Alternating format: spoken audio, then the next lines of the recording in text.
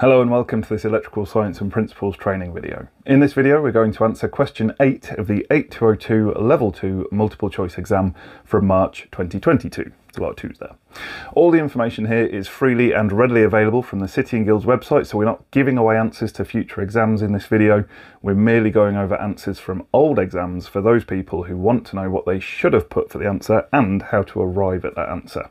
Big thanks to Gervais Francisco Dias for buying me 5 coffees, and also to Jonathan Rose for donating twice via Super Thanks, and also to Tony Spark who chipped in the same way, and finally to Mad Axe, which I'm assuming is not your birth name there, chap, who donated all the way from Australia in Australian dollars via Super Thanks, which I believe is my farthest flung contribution so far. So a really big thanks to everyone who chips in. It means a lot that people will reach into their pocket to support the channel, and I really do appreciate it. If you're finding any of my videos helpful and you'd like to buy me a refreshing beverage to say thank you, then please click the link in the description below to buy me a coffee. I actually drink tea, so you get far more bang for your buck. But don't worry if not, we're living during times of financial hardship, and I'd absolutely hate for anyone to be out of pocket. So on to the question for this video. It goes as follows. Which is the correct transposition of XL is equal to 2 pi FL? And then we've got the 4 options as you'd expect from a multiple choice exam. So you can see here we've got F is equal to 2 pi L over XL. B is F equals XL over 2 pi L. C is F equals 2 pi XL over L. D is F is equal to pi L over 2 XL. So again, this is a little bit confusing and this could blow your mind if we're not too careful. I'm going to show you 2 different methods of how to do this in this video, so this video may seem a little bit longer than necessary. I'm going to show you kind of the quick way to do it if you're quite confident with transposition, and then I'm going to kind of show you a bit of a hack to help you if you're not very confident with transposition that you can use for other methods as well. This is one of those subjects that people do tend to struggle with, so keep an eye out on my channel for future videos purely on this subject of transposition, because it's one that people I've found need quite a lot of help with. So let's get started and see how we're going to do this. So looking at the question, you can see there we've got F is equal to F is equal to F. So we're trying to find F. Okay, so the question doesn't make that very clear, but the answers all are F equals. So clearly we're trying to find out what F is going to be. So we start off from this position where we've got XL is equal to 2 pi FL. This is a formula from electrical science. It's the formula for calculating inductive reactance. You should hopefully have learned a little bit about this so far at level 2. However, at level 3 we'll go into this in much more depth, what this means, how we use it, what it's for. So again, check out those videos that I've made on this subject, because it is quite important and really interesting actually once you start digging into it. So how would I go about transposing this? So the first thing I'd look at is I'd think, right, I'm trying to get this F out of here. I want to get that by itself, but it's kind of locked together with all these things. Now, in this example, this is a really nice one actually, because we can kind of jumble this side up as much as we want and it won't make a difference. So here you can see we've got 2 times pi times F times F. Now there's a law in maths that says it doesn't matter what order you multiply numbers in, and we can kind of prove that if we think about it like this. So let's just do some random little calculations over here that have nothing to do with this. If I do 2 times 3, that gives me 6, and then if I do 3 times 2, that also gives me 6, and we can actually kind of prove it further by using more numbers. So we could say 2 times 3 times 4, so 2 times 3 is 6, times that by 4, 6 times 4 is 24, and then write these in a different order. So let's do 4 times 2 times 3. 4 times 2 is 8, and then times 8 by 3 gives us 24 again. And we could do those in any order that we wanted to. So let's do, I don't know, let's do 4 times 3 times 2. So 4 times 3, that gives us 12. 12 times 2 gives us 24. So it doesn't matter what order we multiply in. Now what that allows us to do is it allows us to manipulate this side of the formula without really changing anything that we're doing to it, without changing kind of whether it's true or not, because it still remains true. So we can jumble this up now. So we could rewrite this as XL is equal to F2 pi L. So can you see there what we've done is we've just rearranged the order that we're multiplying in, because this is just a long string of multiplication. We've got the same long string of multiplication, just in a different order, but as we've seen, changing the order of multiplication doesn't matter. It doesn't change the final outcome. So now we can look at this slightly differently, and we can say, right, so we've got f, and we're multiplying it by 2 times pi times L. So let's stop thinking of this as 2 times pi times L, and now let's just think of that as just being like a chunk of numbers, like just a block in its own right. So if we say now we've got f times by this chunk of numbers here, that actually simplifies things again. That makes it a lot easier for us to understand. So we can now look at this and say, what are we doing to that f? Well, we've got f, and we're multiplying it by a big chunk of numbers. So then we think, well, what's the opposite of multiplying by a big chunk of numbers? And the answer is to divide by that same big chunk of numbers. So what we then end up doing is we end up rearranging this. So we end up with XL divided by that big chunk of numbers. And we do that on both sides. So we've got f2 pi L divided by 2 pi L. And what then happens is, because we're multiplying by 2 and dividing by 2, they cancel out. Because we're timesing by pi and dividing by pi, they cancel out. Because we're timesing by L and dividing by L, they cancel out. Which just leaves us with XL is equal, XL divided by 2 pi L is equal to f by itself. And is there anything over here that looks a little bit like that? So over here, f is on this side, so we could change that if we wanted to. F is equal to XL over 2 pi L. And if we work our way down the list, we can see there the answer B, f is equal to XL over 2 pi L. So therefore, the correct answer to this question is B. F is equal to XL over 2 pi L. Simple as that. Okay, so that's how you kind of do it formally. That's how you do transposition and how you answer this question. But I'm going to show you another way of doing it. So if you're happy, if you understand transposition and you're happy that that's how we do it, you followed that quite easily and you know that's the answer, and you feel like maybe you could repeat that for another transposition, then that's all good. But if you think that you might need a little more clarification on this, then I can kind of show, I'm going to show you a method here that's sort of a bit like cheating, but it's not cheating, it's just a different way of doing it, and actually it can help you to confirm your answer. And it's a way of doing this if you're kind of not very good at transposition and this is a stumbling block to you. So let me show you this tactic. So I'll get rid of this now because we don't need this over here, and we'll get rid of this over here. Now we already know that the answer is going to be B, okay. But I'm going to show you this method, and the challenge is this can end up being a little bit more time consuming, but it can also perhaps get you vital points on the board when you need it. So I'm going to arm myself with another colour of pen here, so I'm just going to grab my orange pen. Right then, so a different way of doing this, and this is actually quite a clever approach, is to take your original formula and assign every bit of it a value, assign it a new value. So in this case, we've got 2 is worth 2. We're not going to change that. Now, just to make life a little bit easier, I'm going to do something here that would make mathematicians kind of hair turn white. I'm going to say that pi, in this case, I'm just going to say it's equal to 3, okay, because I'm not doing any actual calculations here that rely on pi being 3.14159, so on and so forth. So we're just going to say that in this case, just in this case, pi is equal to 3, because it's going to make what we're about to do much easier, okay? Please do not go back to your college lecturers or to your teachers and say that Joe Robinson says that pi is equal to 3. It's not, okay? I'm just, we're just saying it's 3 for the sake of this demonstration. I shall be drummed out of the Mathematicians Guild.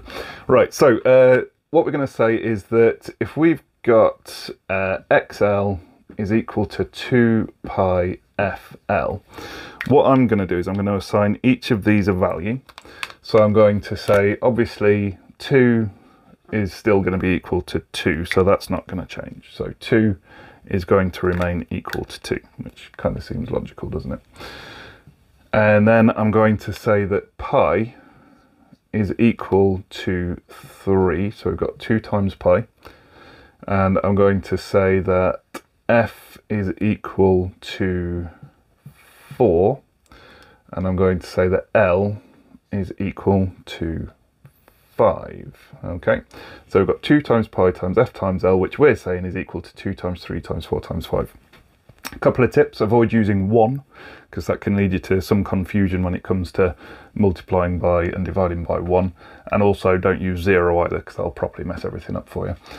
So just use anything sort of above 1, and try and use different numbers if you can, just for this kind of technique of doing transposition, because that's all we're doing here. We're just looking at another technique of doing transposition.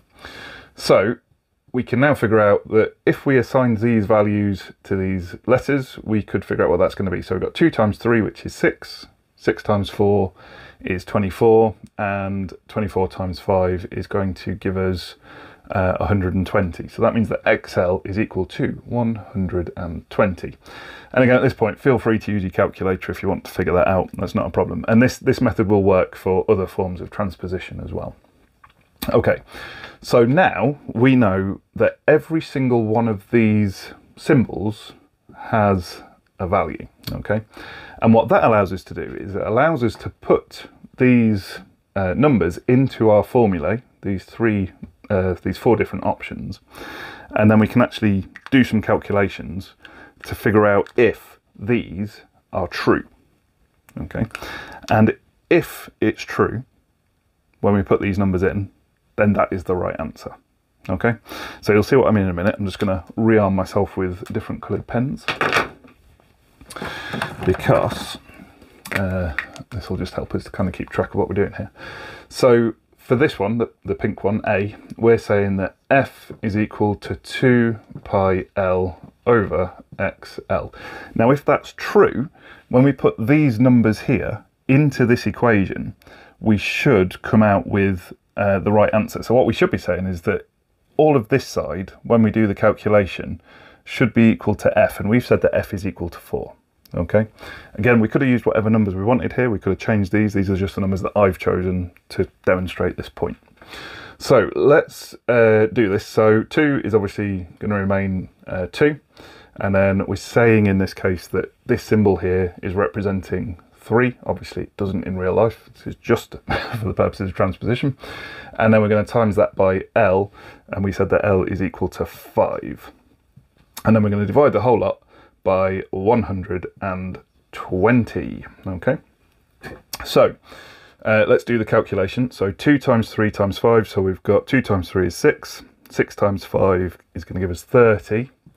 30 divided by 120, well, that's going to give us 0.25 as an answer. If you don't believe me, you can put that into your calculator and check.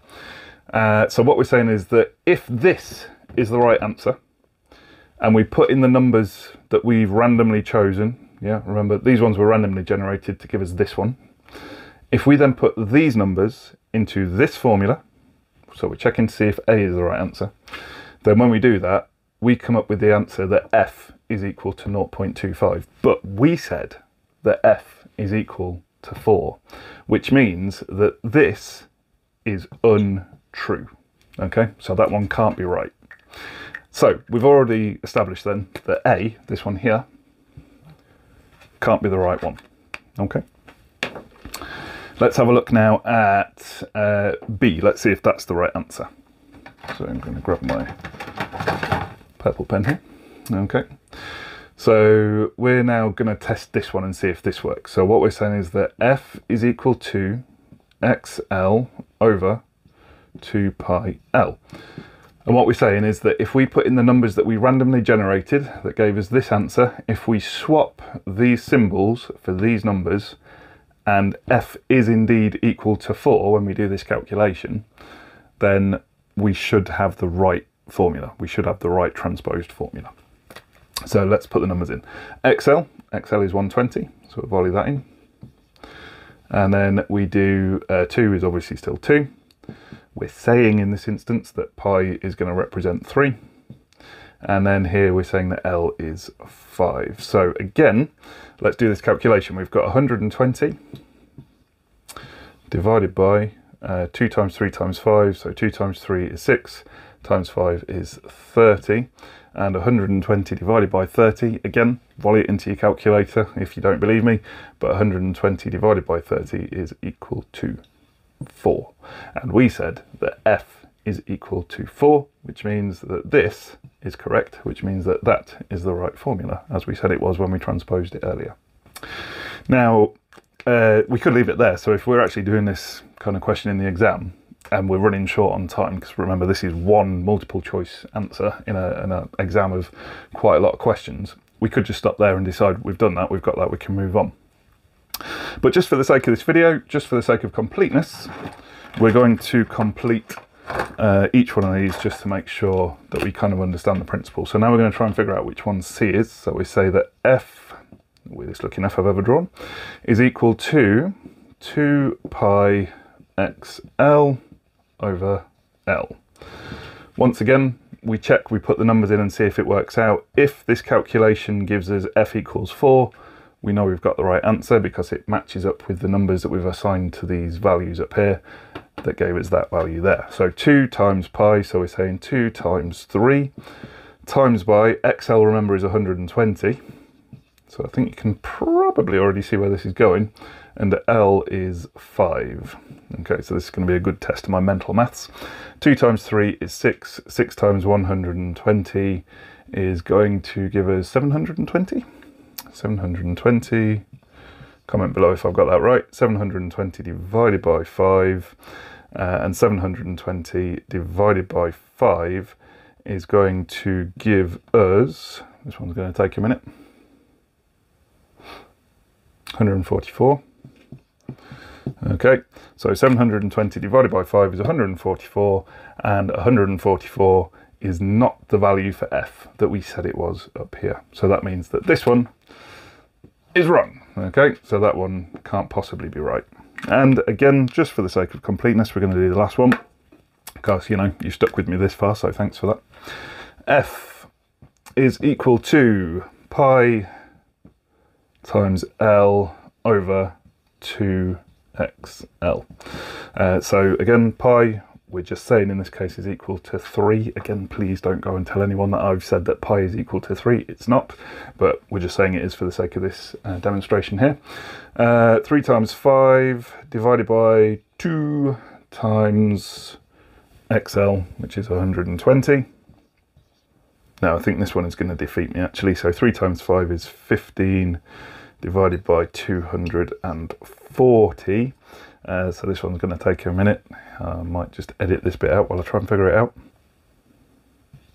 0.0625, I think. I'm not 100% sure. I'm going to have to find out what that is actually. I'm going to have to check that because my OCD won't let me live any other way. I live here surrounded by calculators. How can I possibly not lay my hands on a calculator?